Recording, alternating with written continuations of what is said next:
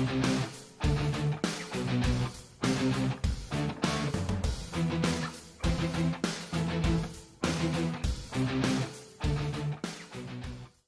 Maine Department of Corrections has been serving the state for nearly 200 years and offers several different career opportunities and paths. These opportunities include field training officer, correctional care and treatment worker, evidence response team, special operations group, inner perimeter security team, canine handler, the honor guard, and firearms training officer.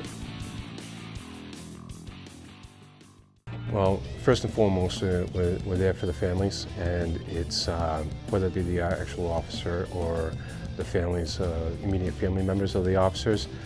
The honor guard will do whatever is asked during funeral processions, and we do graduations, we do promotions, we do parades, or any other function where presentation of the American flag and the state flag is presented.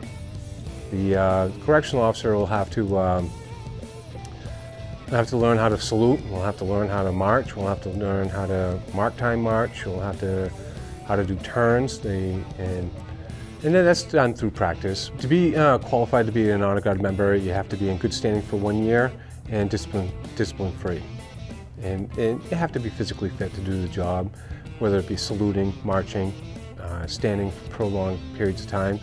They have to be able to do complex routines given the situation. And you have to be flexible with the schedule as well.